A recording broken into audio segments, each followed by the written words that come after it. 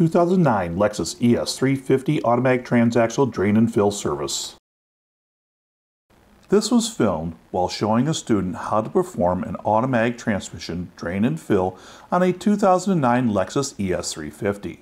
This is a U660E transaxle, does not have a dipstick, so there is a very specific procedure that needs to be followed to fill the transaxle to the correct level. The correct level is very sensitive to the temperature of the fluid. The vehicle has been raised on a lift and the left front wheel and the inner fender cover have been removed. Toyota specifies cold and hot fluid level checking techniques. This video uses the cold technique because the only special tools are a scan tool to check the fluid temperature and a fluid fill tank that can be pressurized. I will put a few links to various fill tanks in the description below. The cold technique is described in an obsolete TSB TC006-06. Even though the TSB is obsolete, the technique is not. A Toyota trainer told me that he once set the fluid level using the hot technique. Then he let the fluid cool and checked it with the cold technique and the level was perfect. The hot technique is described in Technical Service Bulletin L-SB-0011-13. It requires multiple special tools and a very detailed procedure.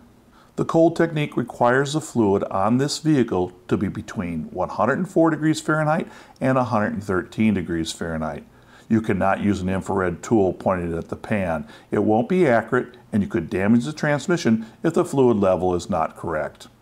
The hot technique, which is between 185 degrees Fahrenheit and 194 degrees Fahrenheit, requires the use of additional tools along with the scan tool and a specialized fluid fill tank that can create a vacuum in the transaxle in addition to pressurizing the tank to add fluid. Warning, do not remove the overflow plug if the fluid temperature is above 113 degrees Fahrenheit without the use of the special tools. Before draining the fluid, we will check the level of the fluid. A scan tool must be used to verify the fluid is at the correct temperature. Here we can see that nothing is coming out of the level check hole at the proper temperature. This transmission fluid is too low.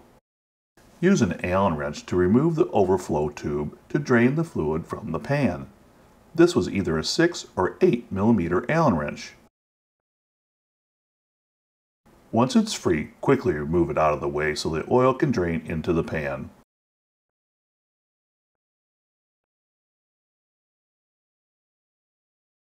When the fluid is finished draining, reinstall the overflow tube.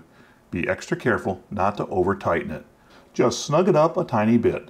Then, reinstall the drain plug using a new crush washer, but only tighten the drain plug a little past finger tight so you don't crush the new sealing washer. Remove the fill plug from the left side of the transaxle. We already loosened this one. Next, install the fill tool adapter. Connect the fill tool hose to the adapter using the quick coupler.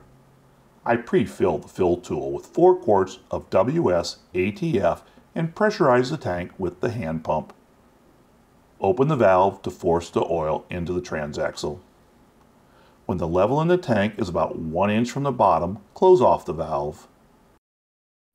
Start the engine and move the shift selector through the gears, returning it to park. Connect the scan tool and navigate to the transmission data to locate the automatic transmission fluid ATF temperature PID. The temperature needs to be between 104 degrees Fahrenheit and 113 degrees Fahrenheit. Remove the plug. If no fluid comes out, fluid needs to be added. If fluid flows out like this one in the video, there's too much fluid in the transaxle. Let this drain until the fluid just dribbles out and stops flowing. Install and tighten the drain plug.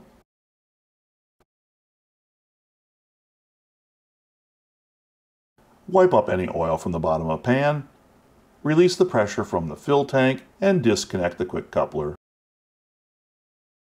Remove the fill adapter. Install a new sealing washer on the fill plug and install and tighten the fill plug.